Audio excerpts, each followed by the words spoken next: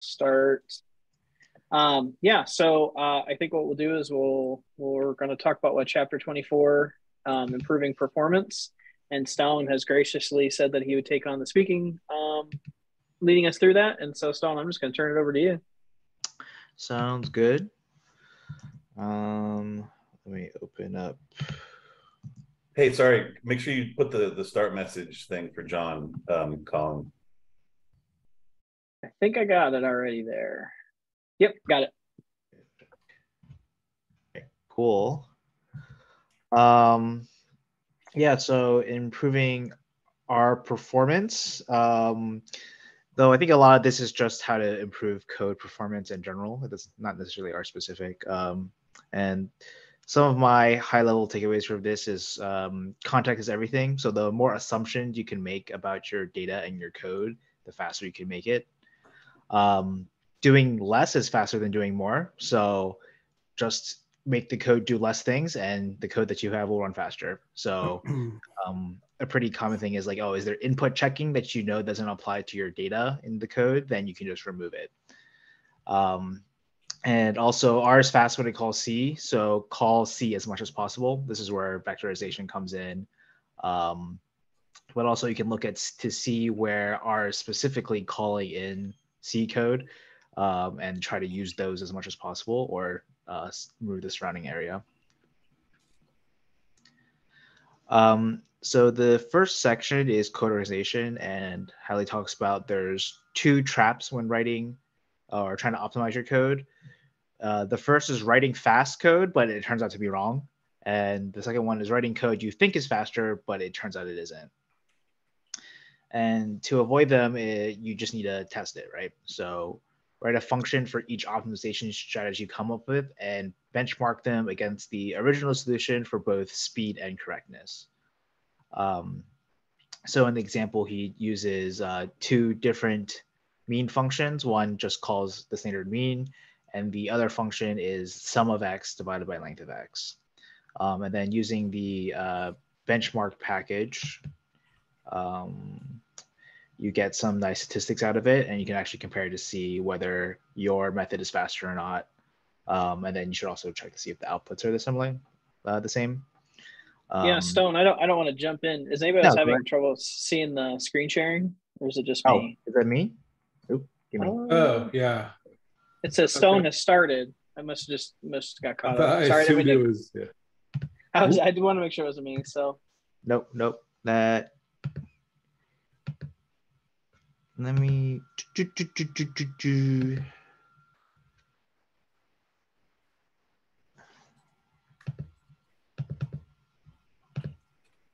Can you see my screen? Is that not working? Starting. Yeah, it says started, but it hasn't actually happened. Yeah, it says it started, but that's all I'm getting. Let me try, because I was trying to share my whole screen. Maybe I just try a window. Yeah, that might be better. Anything? Anything no, it keeps just says Stone has started screen sharing. Any chance that you maybe jump out, jump back in? Maybe that'll help. Yeah, let me try that. I will be right back. Do the old unplug it and see what happens. This is like the first time. This is like the first time that we've had any issue. Like, I know. It's good that we have now as opposed to earlier, man. Yeah, that's what you're gonna do. I mean, like if it happens in October, we might have all given up. Yeah. I can't even figure out types, let alone although I did use another function factory the other week, so that was kind of cool. So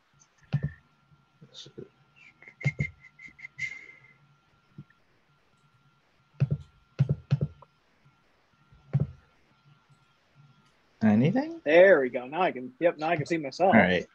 Cool. Yeah, that's to be expected, hopefully. All right, let me have this. All right, I lost my other part now.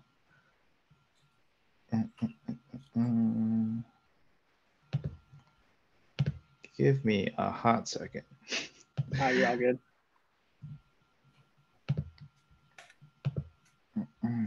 So, how's everybody's week been going? Good. Still pretty early. But I had to go to the dentist on a Monday. I feel like that's the most Monday thing that can Ooh. happen to you, you know. So, Only uphill from I'm here. surviving. I'm surviving. That's all you gotta do. What are you gonna do? Mhm.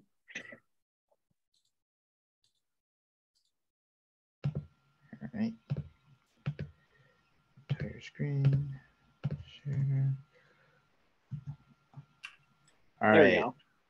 Sweet. Okay. Blah, blah, blah. Codirization. And then we can run this and we see a nice output of the benchmark and how much faster the just running the sum versus the mean is. And he notes that mean is considerably slower because it makes 2 passes over the vector for like numerical accuracy reasons.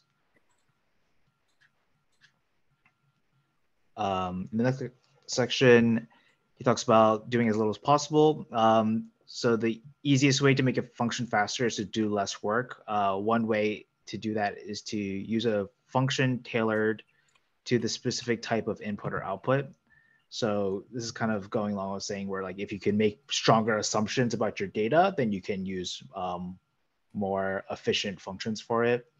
So row sums versus column sums are faster than running apply sum over the matrix.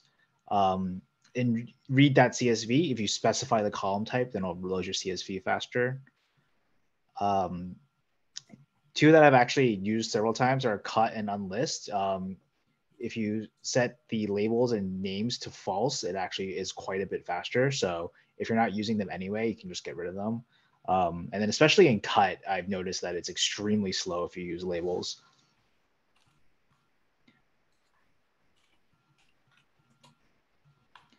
So in 2.4, he mentions you can sometimes make a function faster by avoiding method dispatch. So the mean function is a generic function. So if you use it on different types of objects, it has to find what the correct method to dispatch to is.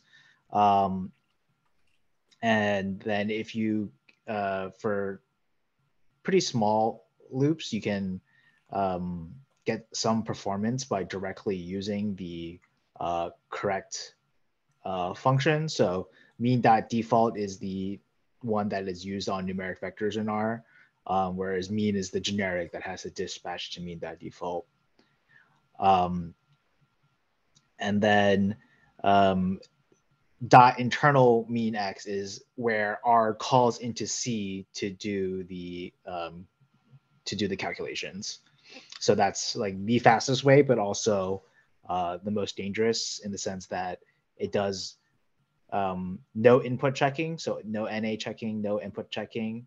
Mean.default only works on numeric vectors, but you have NAs in it. It'll also handle those as well. And then mean is the most generic version, which is the safest to do. And then we see that the internal mean is the fastest by far, but in 200 nanoseconds versus 2.5 microseconds. But this is only mainly because the vector is so small. So if we do a larger vector, then the additional benefit you gain shrinks down quite a bit to almost nothing. And that's because the function's already spending so much time computing things versus doing the dispatch.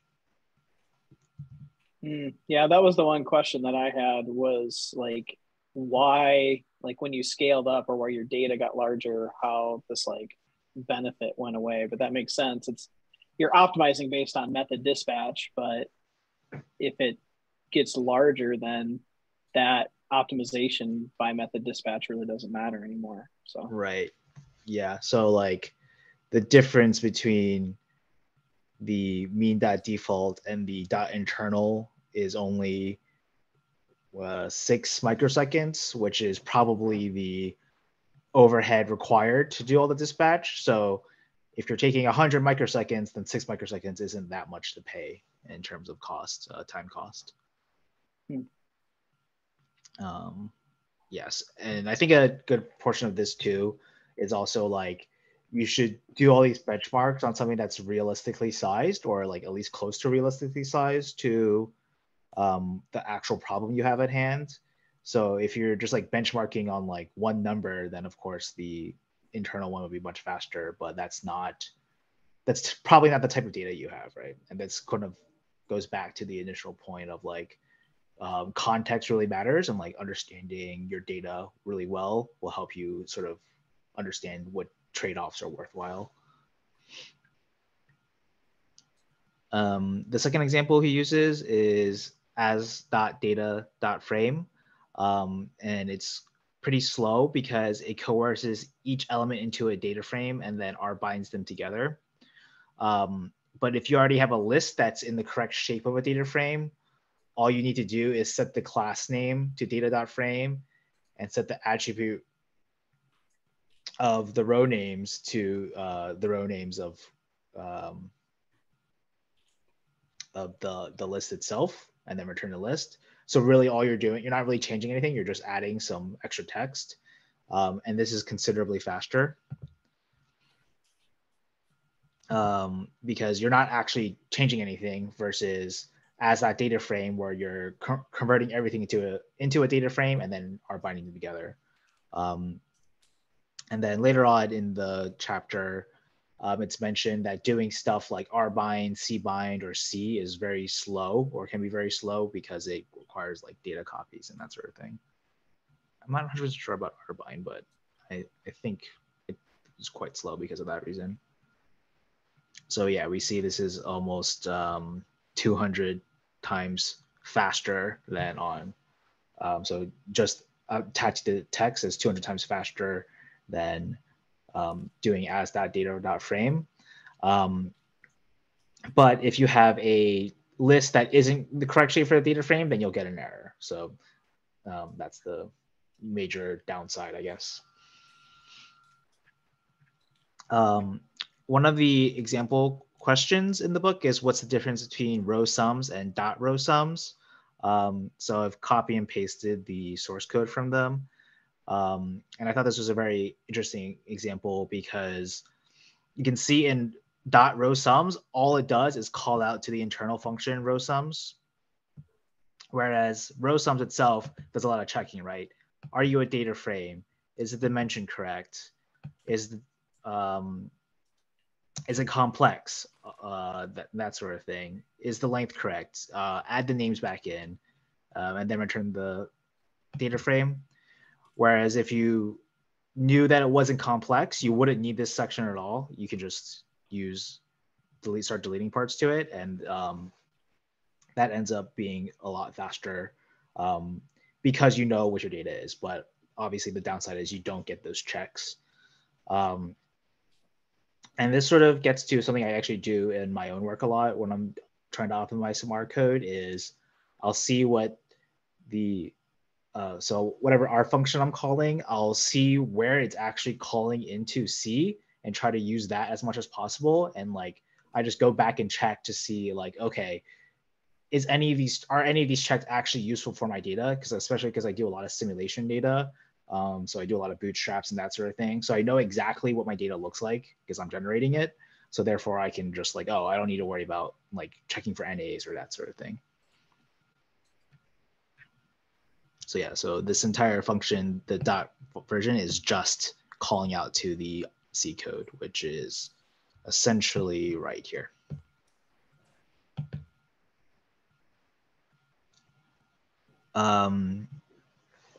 So the next section that Hadley talks about is about just vectorizing. And I mentioned there's two benefits to vectorizing. One is it's easier, or can be easier to think about the problem because instead of thinking about individual components, you can think about entire vectors at a time. And the second benefit is that vectorized functions are written in C and not R. So even like if you do like a vector A plus a vector B, the plus operator is actually calling that in C and not R, and that's why it's super fast compared to if you went element by element inside R. And he mentions that like you should be, so for example, like row sums, call sums, row means, call means, they're all vectorized versions of these functions. So they'll essentially call into C a lot. And then other functions like cum sum and diff. And so like one thing is like, okay, you actually just need to like a good way to figure out performance of R is to use vectorized functions, but also like you need to know what the vectorized functions are. So that can be just like reading our documentation, I guess, or like Googling like what are vectorized versions of something you're trying to do. He mentions vectorized subsetting. So here x is dot na x set to 0 will replace all the zeros, all the NAs with zeros, and this happens in a vectorized fashion. Another thing is like if you're extracting and replacing values in scattered locations in a matrix or data frame, subset with an integer matrix. To be honest, I'm not exactly sure what that does, but I assume besides like probably improve performance somehow. I'm not sure if anybody knows.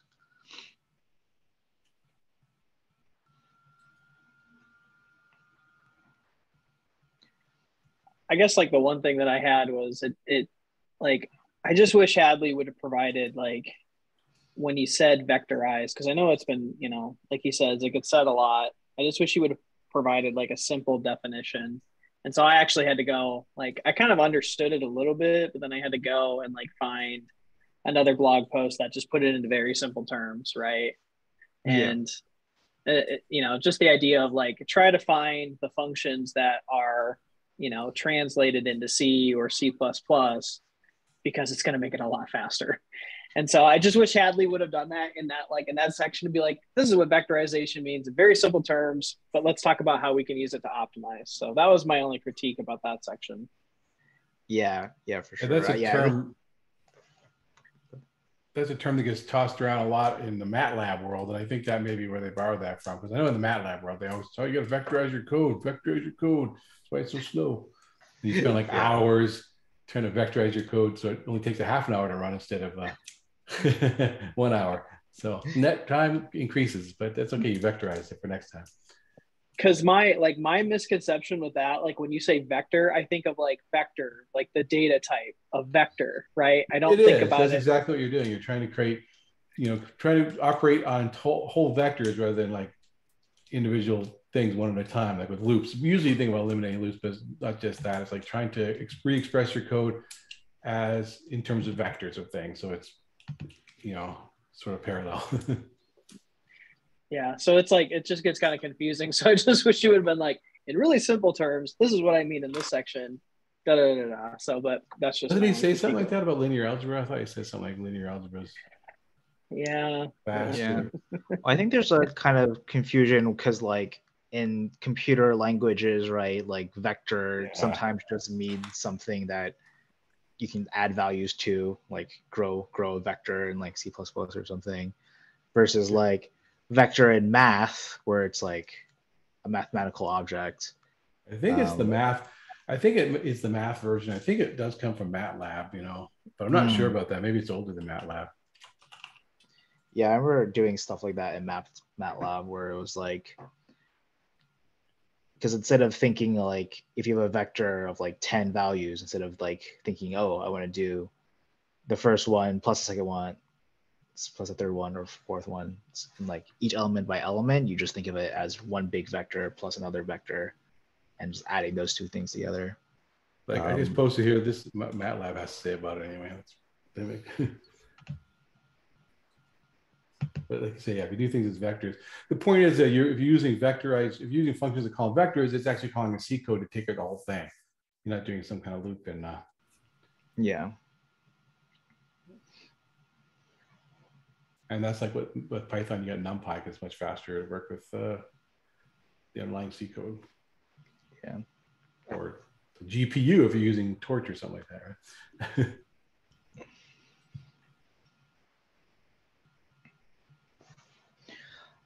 Okay, so the next section is avoiding copies. So in general, doing anything with like memory and such is really slow. So you like copying memory around, copying data around is a lot slower than computing on it. So for example, if you use C to grow an object in a loop, then what happens is that R will have to allocate space for the new vector, then copy all the data in. So, and then after you do this a bunch of times, that copying and allocating new memory operation gets very expensive and can take considerable amount of time. So in this examples, the where's collapse? Yeah, so the collapse function is looping through, and in this case, it's talking about like when you're building these, when you're building an array or a vector of strings. This one is okay. Out is now the original out pasted together with a new x. So this is kind of equivalent to using C. So you're progressively building up this vector. And because of that, it's a lot slower because you're continuously creating a new memory space for the new vector, copying the old data with the new addition, going back and forth. So we see that this is considerably slower compared to the method of using a vectorized function that automatically can allocate all your memory up front and then do it in one go. So like this collapse version where it's repeatedly pasting together a vector in the loop, so here, versus paste, which can automatically see all the values up front and then put them all together. And then we see that, so the difference between a string of 10 is not so bad. It's 3 microseconds versus 17 microseconds. But when you get to larger and larger size, that the difference in performance grows more and more. Another thing that can happen is modifying an object inside a loop can create a copy depending on the class of X. And it says to go back to 2.5 to learn about this a little more. So basically, usually when you modify an R object, it creates a copy. But there are 2 exceptions when you have a single binding and if you're using environments. There is a super annoying thing that RStudio, if you're using the environment pane causes a reference to your objects in memory. So even though there's no other references in it, it causes a reference. So then it causes copies in the background, which has bit me several times before, where I'm like, I don't know why my like matrix of data is just like randomly copying every time I try to modify it. So there's actually an option to, instead of refreshing the environment pane automatically, do it manually. So I have that switched on all my work computers just because like I've had multiple times where I have these like giant like multi-gig matrices, and then for some reason there's like references attached to it even though I haven't touched it. And I'm pretty sure it's because of the fact that like if you do the environment pane will cause references. If you do a function like head or tail on it, it'll cause a reference to it and then it'll create copies, which gets really nasty really fast. So yeah, you can either turn off the environment pane in RStudio, or if you do the modifications inside a function, then you usually are okay because it can't see the inside of the function. So the object's not living inside of the global environment anymore. So yeah, I've had that happen a lot of times, which is super annoying. So yeah, so if you create a matrix here and prior lets you see the refs, even though nothing's happened to it yet, there's now 4 references on my mat. And then if you modify it, you'll see, okay, it's created another copy of it. And then if you give me a second and I'll turn off the environment pane and then So now the environment pane is off, and I'm pretty sure, yep. So now you only have one reference to it. So yeah, this is something that has actually gotten me several times before. Where I was like, why is this taking so long? Yeah, actually, they did mention that early on in the book. I forget when, but somewhere early on, they're talking about environments. They're talking about this issue. Yeah. So they made us do some of the experiments, or what do you want to call it, exercises in the terminal, because otherwise you'll get that problem. Yeah, exactly. I didn't realize you could just turn off the pane. No, yeah, that works pretty well. You have to make sure it's like not generated before you turn it off. So I've just switched mine to manual refresh only all the time, just because for that reason. And then yeah, it's if you just use the typical like terminal instead of the GUI like RStudio, if you use like just the regular RGUI, not the RStudio version, then it's fine as well. And then the other one is if you wrap it in a function, then it can't see in the environment, and that's okay as well.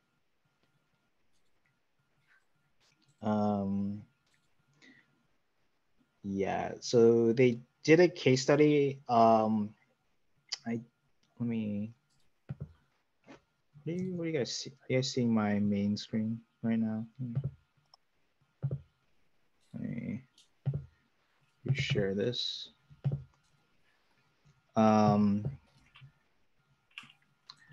Yeah, so there's a case study that Hadley goes through about t-tests. And it's pretty interesting. And it's actually very similar to what I do. So basically, first thing he does is not use the formula syntax, which causes like a 4x slowdown, versus using just your regular function syntax. And then the next thing he notes is that, okay, if you look at the source code for the t-test, you'll see that it computes a lot of other stuff that he didn't necessarily want. He just wanted the statistic, right? So he basically is like, okay, let's rip all that stuff out and just have the basics that we need here. So this is what we see here, where here's the new t-stat function, and he computes it on the two groups, and he returns that value, versus t-test default.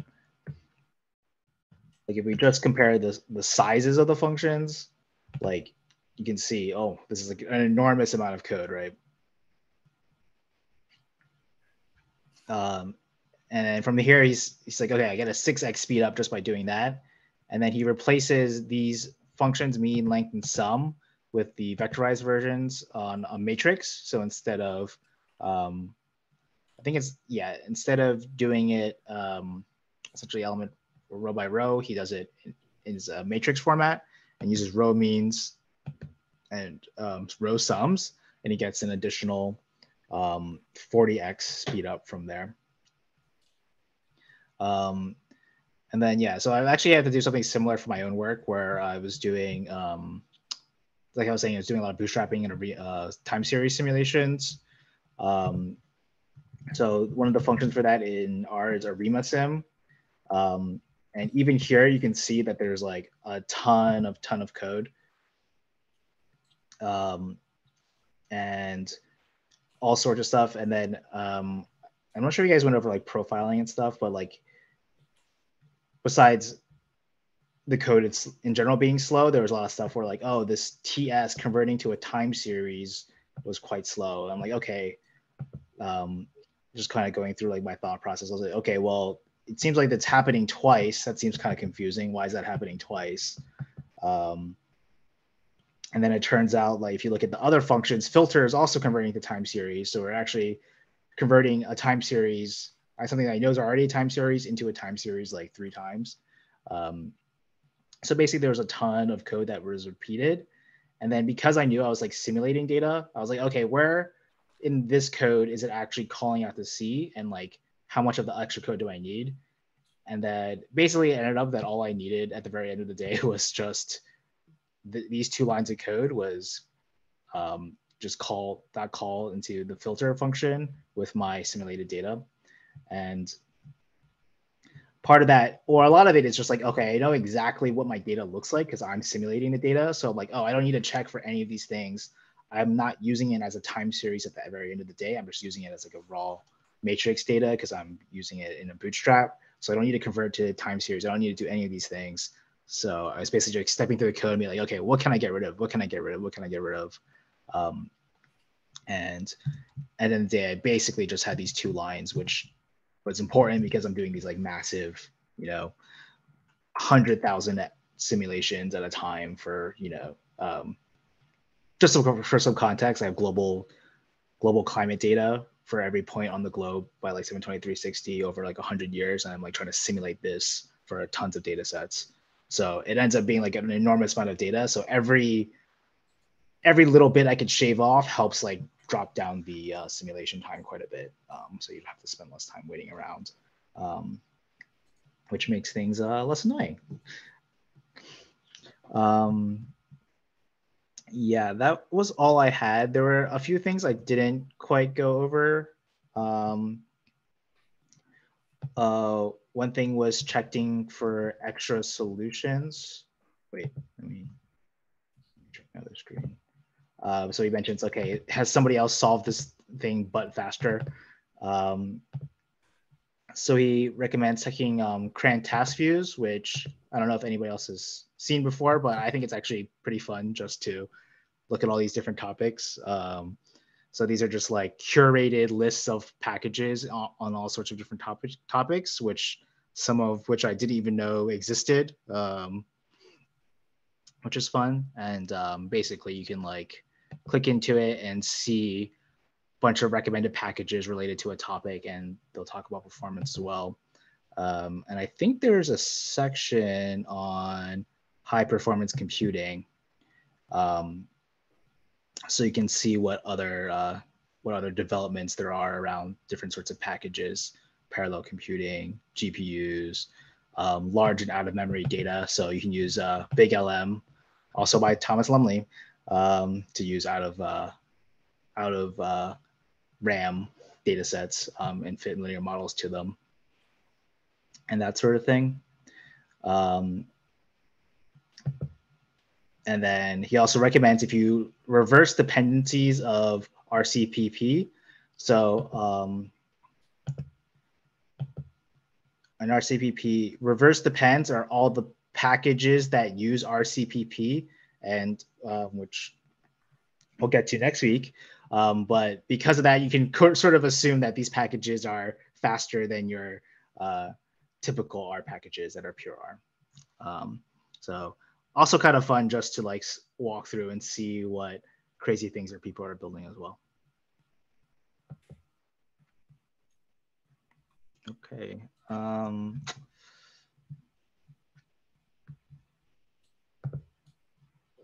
That's all I had.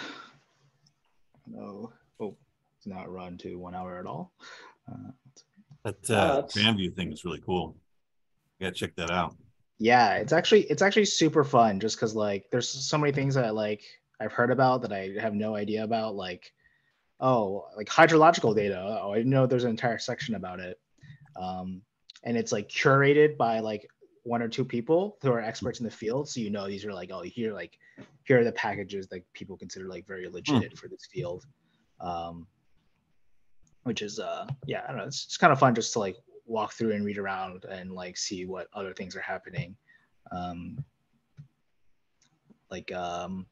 been looking at sort of extreme value theory a little bit. So they have a section on extreme value, so you can see like, oh, here are the packages that let you fit extreme value distributions or simulate from extreme value distributions, and that sort of thing.